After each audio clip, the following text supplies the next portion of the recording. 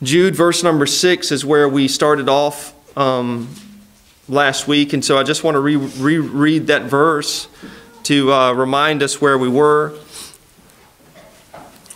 Our title is Everlasting Chains. And so we read this verse 6. It says, "And the angels which kept not their first estate, but left their own habitation, he hath reserved in everlasting chains under darkness, unto the judgment of the great day." And so we ask this question, if these angels that left their habitation, if these fallen angels were kept in everlasting chains, then how do we reconcile that with the awareness that the devil and his angels are still active and present? And we war against that. The Scripture tells us we do not wrestle against flesh and blood, right? But against principalities and powers in heavenly places and high places. And so we wrestle on that spiritual realm. We're not fighting like they were in the Old Testament against a natural foe. Those were types and shadows that were to bring us to the spiritual truth that we are involved in warfare, but we're involved in warfare on a spiritual plane. And we're wrestling against those powers of darkness. Now, when I read this verse last week and said, what do we do with the fact then that these demons are bound in everlasting chains? And I said there's a companion text in 2 Peter 2. So let's jump over there real quick and read that. And verse number 4 of 2 Peter 2 speaks of these same angels and is a little more descriptive, gives us a little more insight into what's going on here. But like I said last week, when I first read this, it just made it more confusing for me initially. It says, "For if God spared not the angels that sinned," the angels that sinned, Satan and the demons, right? The fallen angels. Those angels that sinned, but cast them down to hell and delivered them into chains of darkness to be reserved unto judgment. And so as we began to dig into this verse and find out what these words meant, I told you last week that this is the only time this Greek word is ever used that's translated hell here. And it is a word that is that the Apostle Peter borrowed from the Greeks. It was something that was a term used in their mythology. He's not the first of the apostles to do that. Remember the Apostle Paul, as he preached there in Athens, he said, I saw an idol, right? I saw a statue that was unto who? The unknown God. And so he borrowed that and says, that's the one that I want to preach to you about, the God that you don't know. Remember in one of his letters, it was either Titus or Timothy, he says, as some of their own prophets have written about the Cretians, that they are slow bellies, and I can't remember how the rest of that goes. But again, he borrowed from their writings to convey the point that he was trying to make. And so this would have been a common term. This would have been an ununderstandable term in their day. But I told you last time that the Greek word was Tartaros. And what it means is in the Greek mythology, it was a place that was the lowest hell. It was the lowest place of bondage. It was where the worst of the worst went. It was the worst state a person could be in. To be held captive here, I think when I was reading it, I told you last week that it was the Titans that they believed that Zeus had enchained there in Greek mythology. But it was the lowest abyss. And so the idea here is that these angels that fell are in the worst possible place. And so I told you last week, I don't want you to think about that positionally as far as in time and space, that they are right here in this location. But think about that rather as a state of being. And if you think about it like that, it makes perfect sense. They are in the worst possible state. They are bound in everlasting chains of darkness, never to experience inner light again. No possibility of parole from this bondage. And so we read some verses last week and we saw that that was our state prior to salvation, right? When it talks about us prior to salvation, it says we were in darkness. And we read you some verses along those lines. Colossians 1:13 speaks of how God has delivered us from the power of darkness and has translated us into the kingdom of His dear Son. The verse prior to that talks about He's made us fit to be partakers of the inheritance of the saints in light. So the contrast between our past existence and our existence now in Jesus Christ is that we were once in a state of darkness and now we are in a state of light. The demons can never know that. Never, ever. They're in a state of darkness now, and they will always be in a state of darkness. They are everlasting chains. And so unlike man, Satan has an eternally darkened heart. He will never experience what it says in 2 Corinthians 4:6, that God, who commanded the light to shine out of darkness, has shined in our hearts to give the light of the knowledge of the glory of God in the face of Jesus Christ. That can never apply to Satan and the fallen angels. Never. And so why is Satan driven like he is? Why is he driven by this rage like he is? He is in an everlastingly darkened state. And he knows that he can never escape that. He knows all he has to look for. What did Jude say? They're bound in these everlasting chains of darkness reserved unto the day of judgment. All that he's got to look forward to is that final pronunciation of guilty. Now go to the abyss. Remember the demons that Jesus cast out of the man, the legion, full of the legion of demons? And do you remember what they said to him? Have you come here to torment us before our time? They realize that there is an appointed time, and all we have to look forward to is torment. We're bound in that sense everlastingly, with no hope of ever escaping that. And so Satan, this fallen angel, he is in this worst state. God has never delivered a single fallen angel from darkness, but that's exactly what he does when he saves man. And so Satan hates that. He can't hit God, and so he hits man. He strikes out at us, who are the heirs of salvation. Remember, what was he made for? Hebrews tells us that the Satans were made as ministering spirits to those that are heirs of salvation, right? But instead, he attacks now. He's driven by that rage and that hatred. Everlasting chains of darkness. He's full of hatred. He wants to destroy as many as he can. 1 Peter 5:8 says he walks about like a roaring lion, seeking whom he may devour, right? Just driven by that continually. Thank God, church, that we're not in everlasting chains. Amen? Thank God that we are not included in that bunch there that it says that when they fail, they are everlastingly bound. But this comes with a very strong warning. Because for those who continue to reject the light, and remember, light is not the same as life, right? Even the lost experience light. God gives understanding. The Holy Spirit brings conviction. There are things that we recognize to be true, and man has light at times, but it's not the same as life. But you continue to reject that light. What did Jesus say? This is the condemnation, that what is coming to the world? Light. But men loved what? Darkness rather than the light. So you continue to reject that light long enough, and guess what? You will one day find those chains to be everlasting. Everlastingly bound in chains of darkness. Look at our text in Jude. And after he talks about the angels, look at what he immediately goes to. This is not just teaching on the angels. This is a warning to men that God has sent a Savior into the world that we could run to for salvation, that we could run to for aid, that we may not be eternally bound. But there are men that are eternally bound, and they are after the pattern of these angels that are now in everlasting chains. Look at verse number 7. Right after it talks about the angels, it says, even as Sodom and Gomorrah and the cities about them in like manner, giving themselves over to fornication and going after strange flesh, are set forth for an example, suffering the vengeance of eternal fire. The men of Sodom and Gomorrah are now everlastingly bound in everlasting chains of darkness.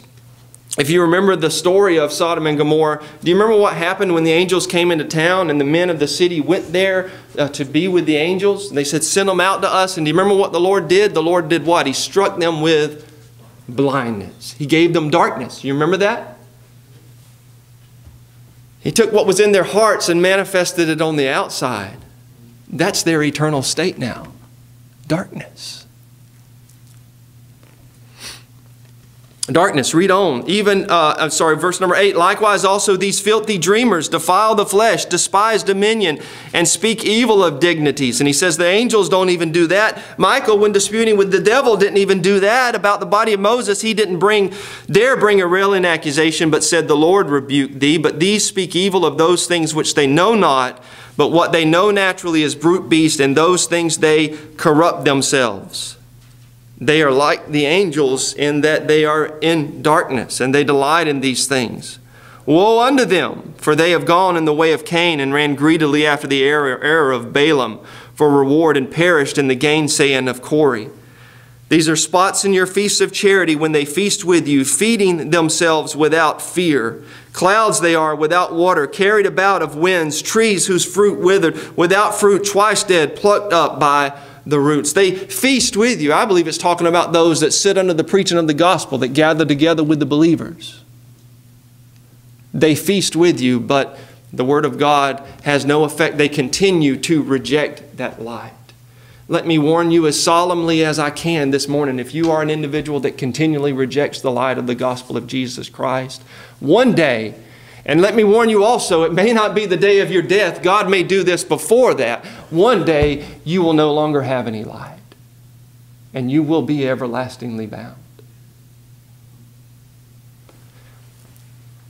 There are men already in that state. According to Hebrews 6, there are those that were once enlightened. Those that were once enlightened and that have tasted of the heavenly gift. Remember that? It is impossible, it says, to renew them again to repentance, because they crucify the Son of God afresh. They have rejected that light. They were once enlightened. They had light at one time. Devils never have that. The fallen devils, the fallen angels, they never have that. Everlasting chains of darkness. But these souls now are eternally bound. It is impossible to renew them again to repentance. Look at Romans chapter 1. Romans chapter 1. And see what happens to these individuals here which did not acknowledge and respect and have regard to the light that they were given. In verse number 21 of Romans chapter 1, it says, because that when they knew God, they glorified Him not as God, neither were thankful, but became vain in their imaginations, and their foolish heart was what? Darkened. Darkened. Wouldn't it be awful to not be like the fallen angels? To not be everlastingly bound and to have light? But to reject that light and end up in the same state? Sinners, seek the Lord now. Look at Psalm 49. Psalm 49.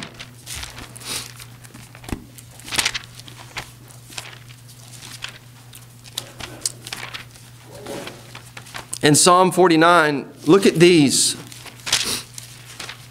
who have no understanding.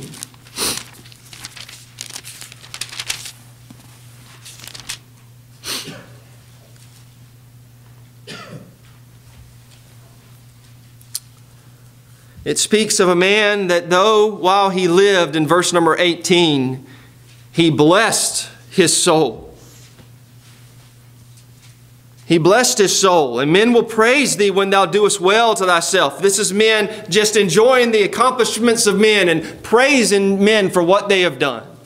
Man always thinks too highly of himself. It's like that article you sent out, Brother Gene. You know, they're in our pompousness, in our pride, right? We look and we think we're the only generation that ever has any light and has ever seen anything. And then they start digging stuff up and they realize, oh, they knew how to do this. They weren't so dumb after all. But that's what man tends to think. We've arrived, right? We're in a state of enlightenment. And it's just a lie of the devil. They're actually in a state of darkness. Professing themselves to be wise, they became what? Fools. What does it say in verse number 18? He shall go to the generation of his fathers. They shall never see light. That's everlasting chains of darkness. They shall never see light. Man that is in honor and understandeth not. Who cares if you had honor in this life if you didn't have understanding, right? Who cares if you could see if you couldn't perceive? Who cares if you could hear but you couldn't understand? These are the individuals that will never see light. That's the eternal state of a man that rejects the light of Jesus Christ. Man that is in honor and understandeth not is like the beasts that perish. Will never have life again. When you die in the flesh, it's eternal death. In Matthew 22, let's go there. We got time to read this. Matthew 22.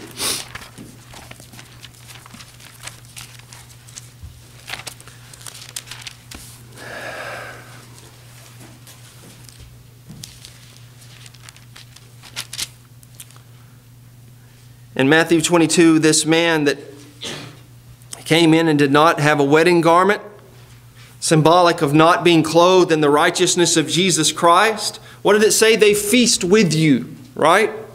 They come in, but they come in without the garment of righteousness. And they sit and they enjoy the benefits of the church, but they never submit to the light that is shed on them, that is given them. They are like those that to whom much is given, much shall be required. Those that knew to do right but did it not will be beaten with many stripes. And it says in verse 13, this man that was found, he had nothing to answer for himself. In verse 12, he's speechless. Thou art inexcusable, O man. Romans 1 says that. There's no defense to be given in that day. Then said the king to the servants, bind him hand and foot. That sounds like chains, doesn't it? Bind him hand and foot and take him away and cast him into what? Outer darkness. You see, that which he embraced on the inside has now been that which he will everlastingly have on the outside. Bind him, cast him into outer darkness. There shall be weeping and gnashing of teeth. Are you in a state right now where light still penetrates? Let's close with Jude. I stopped short of one verse on purpose. Are you in a state now where light still penetrates, where the conscience, by God's grace, still convicts sometime of sin? You realize Satan never feels that, right? Satan never feels conviction for his sin. They're in everlasting chains of darkness. Their conscience is never pricked. They're never pricked in the hearts like we read of these souls as the gospel was preached in Acts. They were cut to the heart, or they were pricked in the heart. And you see the two groups there. Some are cut to the heart and they cry out and say, men and brethren, what shall we do? They have light. They say, what shall we do, God? But there are others that were pricked in the heart, and it says they sought to kill him. They stoned Stephen when they felt the effect of that conviction. They didn't like that light shining on them again. Are you like that? Do you sin under the gospel of Jesus Christ? And there are times that it penetrates. And there are times that you see your sin. And there are times that you know you need to do something about that. And so what will you do? What will you do with that momentary state of light? Will you embrace it? Will you submit to it? Will you confess your sins? Will you do like the apostle told them when they said, men and brethren, what shall we do? Repent and be baptized in the name of Jesus Christ for the remission of sins.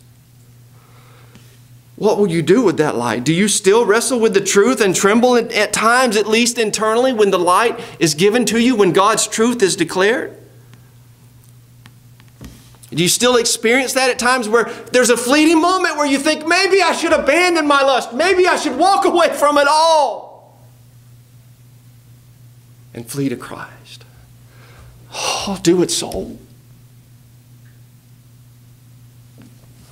Listen to what happens to the individual in verse number 13. Listen to the description of these individuals in verse number 13. We begin with the description of the angels that are in everlasting darkness. And the outcome for this soul, these individuals that are spots in your feast of charity, these individuals that feed themselves without fear, that are carried about with every wind of doctrine. They're blown back and forth, twice dead, plucked up by the roots. They are raging waves of the sea, foaming out their own shame, wandering stars to whom is reserved the blackness of darkness forever. Everlasting chains of darkness. Agrippa said, Almost thou persuadest me to be a Christian. Almost. Almost. Does that light still bother you? Don't worry. Keep suppressing it. Keep ignoring it. You know what? One day it won't. You won't be disturbed by it anymore. We read last week about the ones that have a conscience seared with a hot iron. They can't be affected anymore. They've swallowed down the doctrines of devils, and their conscience is seared with a hot iron. But for those that are still affected by the truth, you ever been to a restaurant and you've never been there before, and you ask the server that says, what do you want? And you're like, well, what do you recommend? And so they start asking you questions, you know. Do you have an appetite? Do you like spicy things, right? Do you like sweet things? What do you like? If you have an appetite for this, if you have an appetite for the truth, let me recommend to you the living water, whereby if a man drinks, he will never thirst again. If you're affected by this gospel today and you are hungry, let me recommend the bread of life. Amen? Where if a man eats thereof, he will never hunger again. Come and buy, right? Without money, without price. There's nothing hindering, right? There's nothing lacking. Buy without price and without, come and enjoy milk that will eternally feed your soul.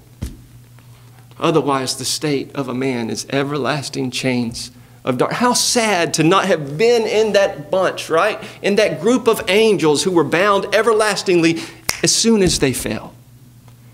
And yet reject the gospel of Jesus Christ, reject the only hope that you ever had. God, have mercy.